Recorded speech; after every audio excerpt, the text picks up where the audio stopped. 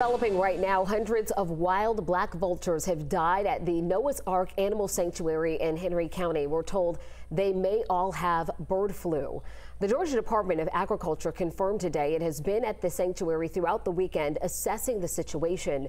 State Senator Emmanuel Jones represents this part of Henry County and tells us they may have to euthanize the rest of the birds there. So we're trying to contain the spread. And as you can see, with birds that are able to move around and airborne, this disease could spread pretty rapidly if it's not contained very quickly. According to the sanctuary's Facebook page, it will be closed from tomorrow through Saturday.